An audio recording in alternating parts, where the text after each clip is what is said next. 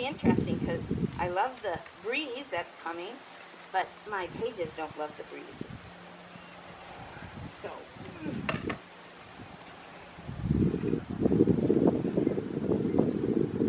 would you put these in your pocket?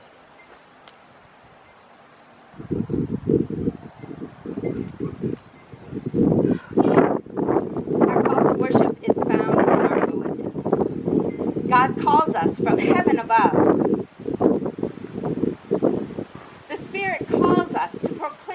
God's name to all generations. We are standing on holy ground.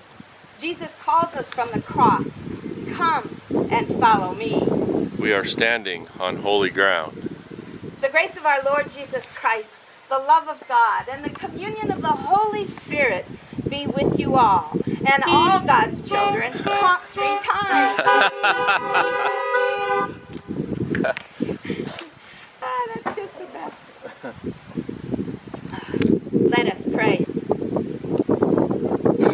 Surprising God, you have this uncomfortable habit of showing up where we least expect you, in the face of an enemy, in a livestock feed truck, on a rough wooden cross. Turn our lives upside down with your radical love. Help us fully embrace your surprises, even as we revel in the joy of being fully embraced by your all-encompassing grace and mercy. We pray in the name of your most amazing surprise, your Son, Jesus Christ, and all God's children honk twice. So this morning, what I thought would be our last sermon on symbols of the cross turns out not to be our last Sunday. As I began investigating more about the cross and place in the Old Testament, it brought me to realize this is not a one Sunday and done kind of symbol. So we will be hanging on to this into September. And also, if you have your bulletins and if you've read them or not already, you'll notice that we're using 2 books that many of you may not be familiar with out of the Apocrypha, which are just books in the Bible that those who made the King James Bible said weren't worthy of being in the book. And it doesn't make them any less of a book. It doesn't make their words any less true or their convictions less true. It was just at the whim of the king who said no. So we'll be reading into those texts as they fall in the sermon and not in the way that they are in your bulletin, which I also must apologize for that because I know it's all kind of hinky and me and the bulletin just couldn't get it together to fall in place the way it should have. And so, yeah. So I'll try to keep us informed as to where we are. So when we look at the cross, in the foreshadowings of the Old Testament, we hear where the cross actually begins. And the apostles are calling the cross a tree. And so to get into the Old Testament, we must first begin in the New Testament. And we begin in Acts 5, verse 30. The God of our ancestors raised up Jesus, whom you have killed by hanging him on a tree. So that's where the first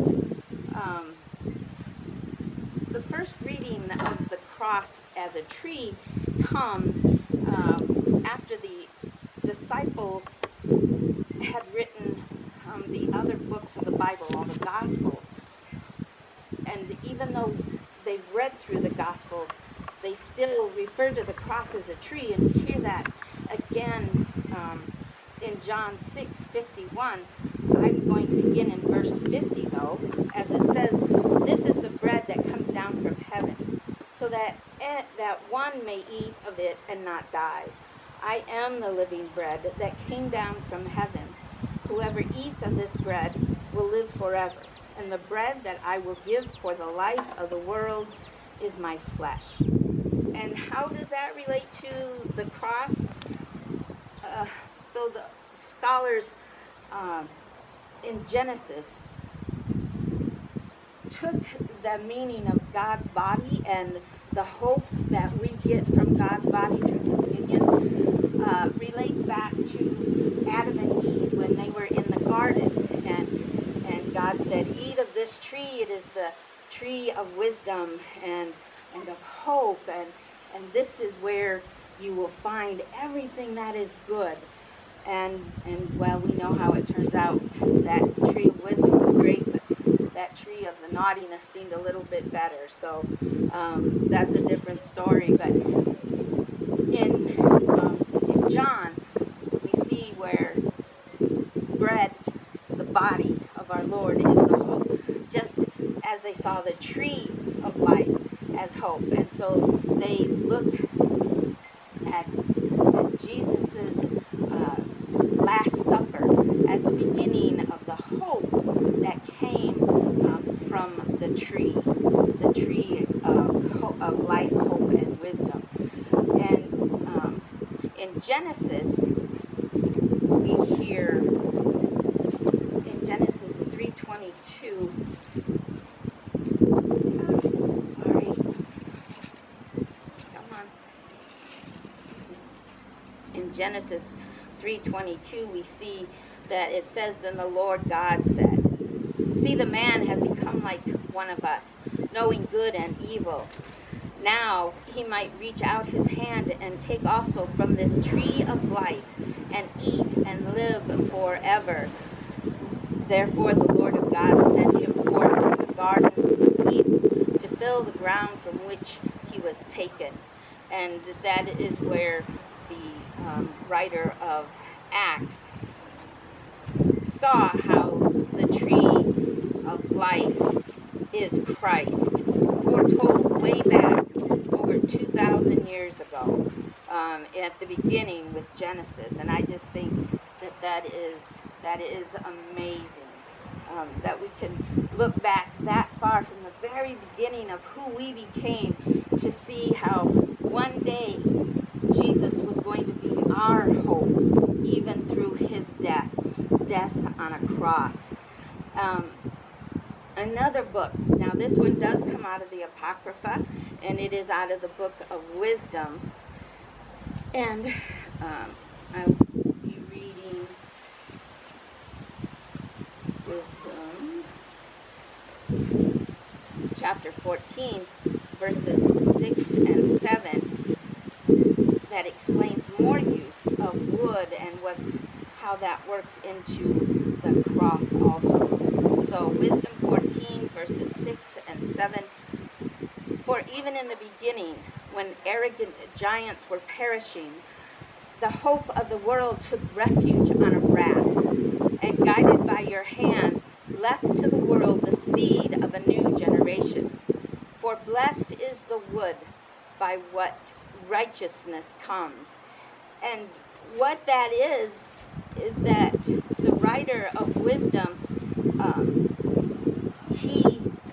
he is comparing the raft to the ark, and the whole Noah story. And so the wood that he's talking about here is the wood that built the ark, that kept our life going on in hope after it was destroyed by the flood. And to bring that back into a book that we rarely get to read, and see how wood is just it's important. And it's not just important because it becomes the cross as we get closer into the New Testament, but it's wood that will save us, just as our ancestors were saved by the ark, and just as creation was saved by the ark made of wood, which was our hope, which was our life from generation on, And I just think that's cool, and maybe it's because I'm a pastor and I can be a Bible nerd sometimes.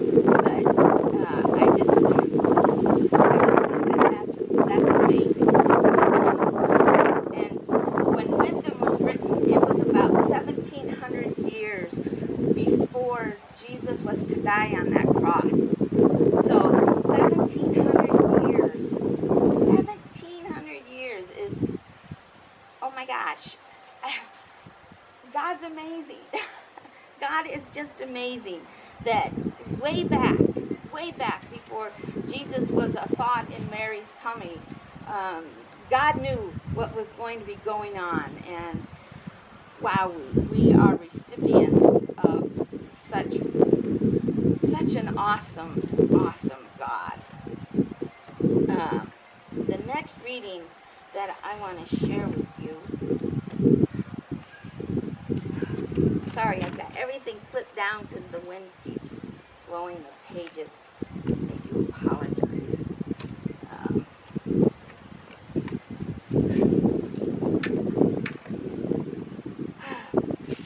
Oops, okay. And I know I'm flipping a lot back and forth, but it's just kind of how the Gospels, the New Testament, and the Old Testament kind of do. They hop back and forth. When you get home, I'd love for you to read Genesis 22. This is the story where Isaac and Abraham go to the mountain. God has told Abraham that he must make a sacrifice. And the sacrifice, as we know, is to be his son. And this is the reason that I'm sharing this Genesis story with you, is because it's about wood also, but in a very different and an amazing way. So hear these verses from Genesis 22, verses 6 and 7. Abraham took the wood of the burnt offering and laid it on his son Isaac, and he himself carried the fire and the knife. So the two of them walked on together. And Isaac said to his father, "Father, here I am, my son." Isaac said, "The fire and the wood are here, but where is the lamb for a burnt offering?" So what is so amazing about this, that we begin to see wood and the cross as hope in Jesus, is that Abraham lays the wood out on the altar, and he binds up Isaac and places him on top of the wood that he himself carried. Isaac carried his own wood that he was to be sacrificed on.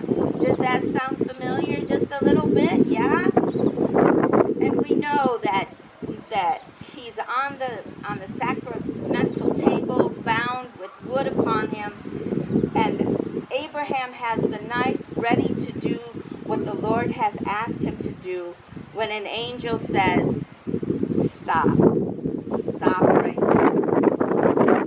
God sees your devotion and your love for him. You will not be sacrificing your son." And instead, all of a sudden, there is a ram whose horns have tangled him up in briar, and that becomes the sacrifice. The ram, which is a boy lamb, right? The Lamb of God, our Savior, Jesus Christ. So why Genesis 22:6 is so important is because Isaac was carrying his wood. And we know that as our Lord was making his way up to Golgotha, that he was carrying his wood of sacrifice for us and for our hope into the world. And that is just a great parallel of the Old Testament bringing us into the New Testament. And we hear in Exodus 15, verses 23 and 24, the Israelites are out of Egypt, and they have crossed into the Red Sea, and their journey for 40 years is beginning. And as we know, the Israelites are being naughty already, and they just barely got out of the Red Sea. And they're complaining because there's no water, And where they have landed is in a place that's name is called bitter, because the water there is bitter, and they can't drink it. So hear these words out of Exodus. Then Moses ordered Israel to set out from the Red Sea, and they went into the wilderness of Shur. They went 3 days in the wilderness and found no water. When they came to Marah, they could not drink the water because it was bitter, which is why it was called Marah. And the people complained against Moses, saying, "What shall we drink?" And he cried to the Lord, and the Lord showed him a piece of wood. He threw it into the water, and the water became sweet. The water became drinkable. The water was now able to be consumed so that life could go on. You cannot live without water. And so life-giving water was given to them way back in Exodus. And it's the same when we bring our children and our adults to baptism. It's life-giving water made sweet by what? Wood. Of all things, wood. And in Sirach 38:5, which is also another book out of the Apocrypha, it reads, "Was not water made sweet with a tree in order that his power might be known?" So there we again see how important that piece of Exodus was, that even hundreds of years after Exodus was written, Ben Sirach of Jerusalem, who was a Jewish scribe who wrote the book of Sirach, remembers and continues to bring that story forward, that even though the water was bitter, through wood, the water became sweet. And our final reading this morning comes out of 1 Corinthians chapter 1, verse 18, and it says, "For the word of the cross is folly to those who are perishing, but to us who are being saved, it is the power of God." And that just couldn't be truer. Just because we know the power that the cross has.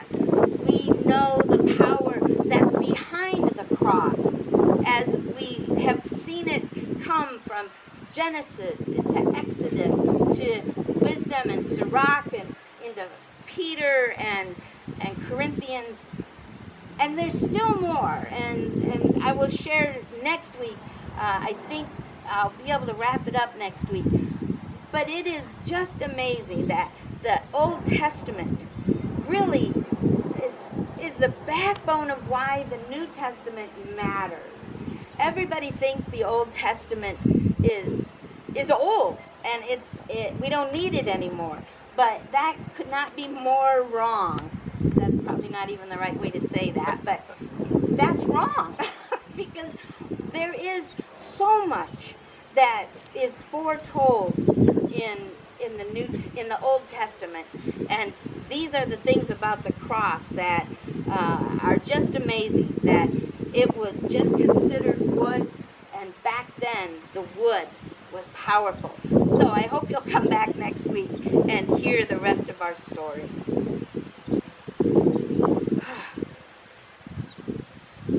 I invite you into a moment of silence as we prepare our hearts for the prayers of God's children.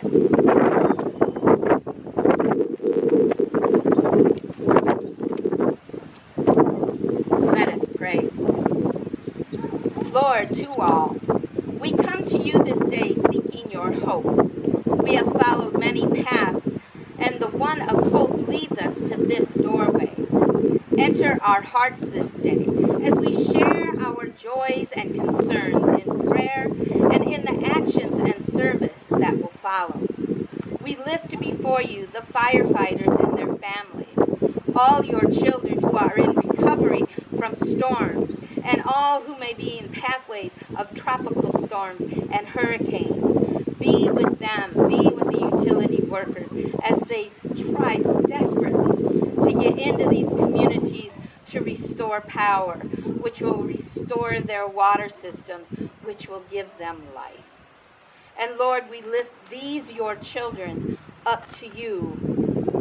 Irene and Charles, Shelley and Galen and Janet, Shirley, Vicky, Sharon, Aaron, Marissa, Jan, Andy, Mike and Kent and Grace, Bill and Larry, Patty, Keith, Viola, Sean and Jamie, Rick and Pam, Terry, Kristen, Carl and Joe, Donna and Chris, Trudy and Dan, Amanda and Peter, Russ and Linda, and those names that remain on our hearts and for situations too difficult to give words to. Help us to be the people who can bring this peace to them. As our lives have encountered difficulties and concerns, so too are we blessed with great joys. We celebrate moments of happiness and wonder, and we lift up joys in celebrations from this congregation this morning. Lord, bless all whom we have named before you in our hearts and with our voices. Touch each life with blessings and peace and mercy. Give us strength and empower us for the ministries of reconciliation. For it is in your name that we pray, and all God's children honk twice. The peace of the Lord be with you all. Let us share that peace with our brothers and sisters through one honk.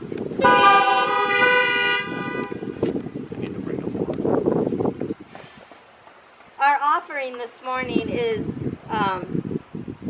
you. I want you to be an offering this week.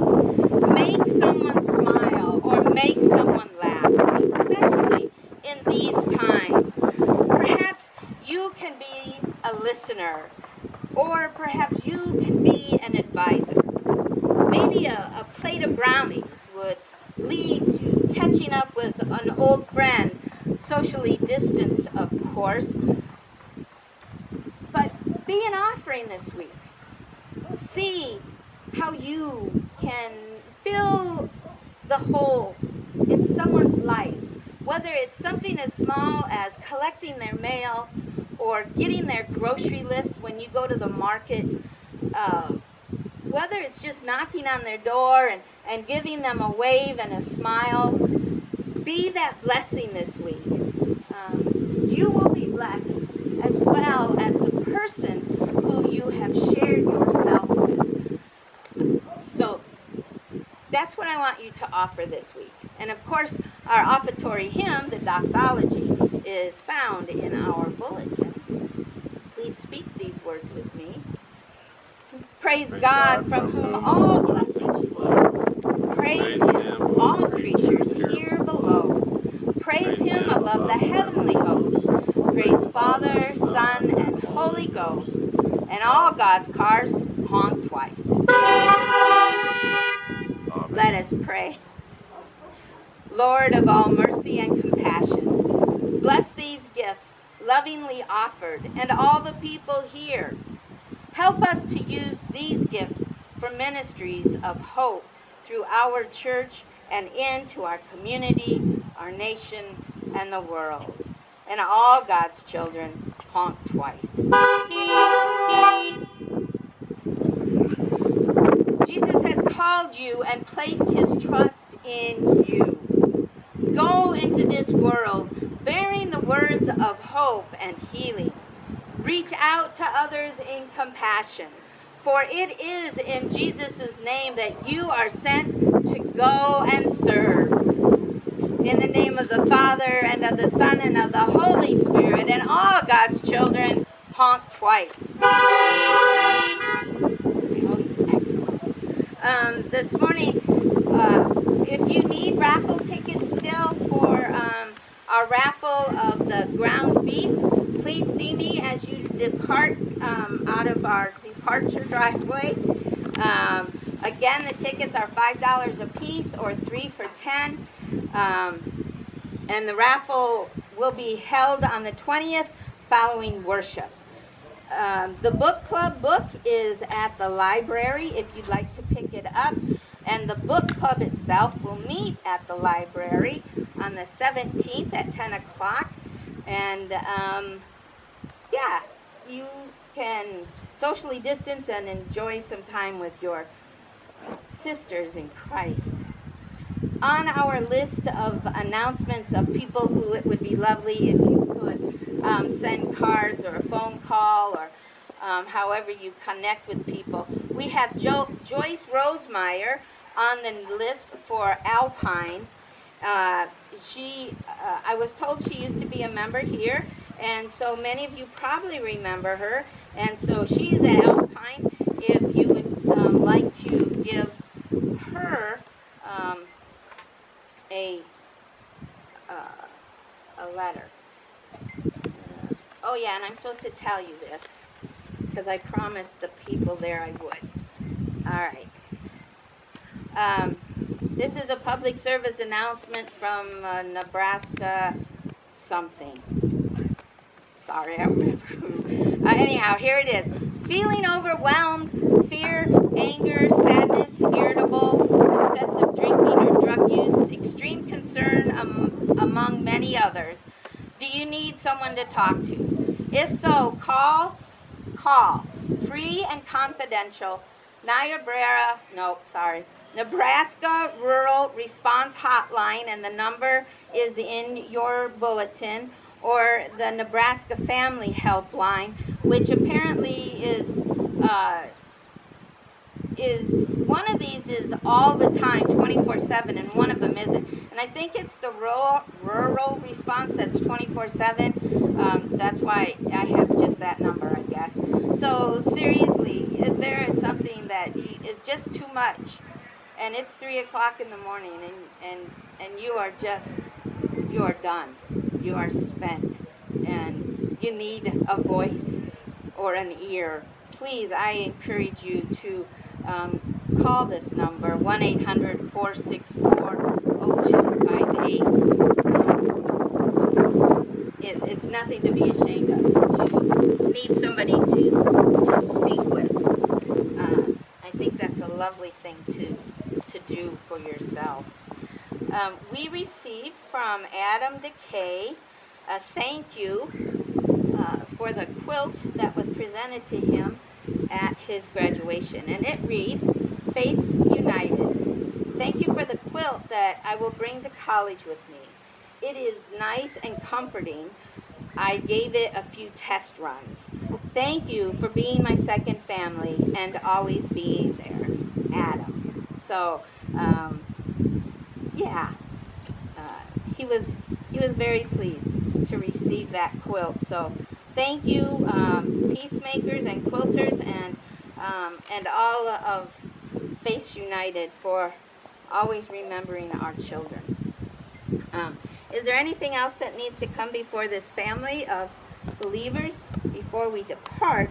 If so, stick your hand out the window, and I will. Alberta?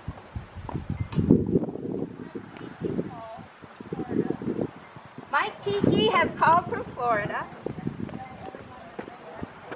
and he wants you all to know that he is saying praise be to God, because we know what